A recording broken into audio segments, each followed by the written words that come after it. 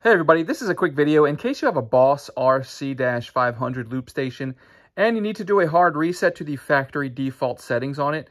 Now there's kind of two reasons you might want to do this. The first one is troubleshooting.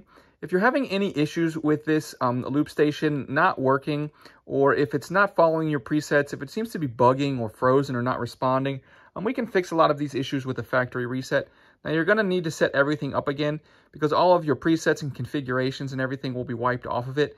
And that's kind of the second reason you might want to do this. If you're selling this or buying a used one, or just for whatever reason where you want to just get this the way it was when it came out of the box, we can go ahead and do this quite easily. With it turned on, we're just going to come in here. We're going to press the menu button. And when the menu button, when we press the menu button, you'll see it'll say Setup General here.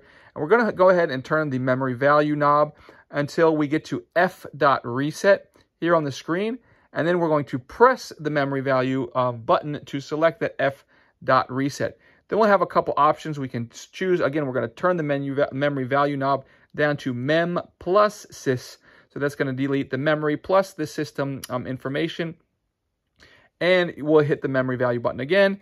It'll ask you, are you okay? You'll turn the memory value knob to say okay, and you'll hit it again, and it will begin to execute the factory reset, and it will actually say executing on the screen.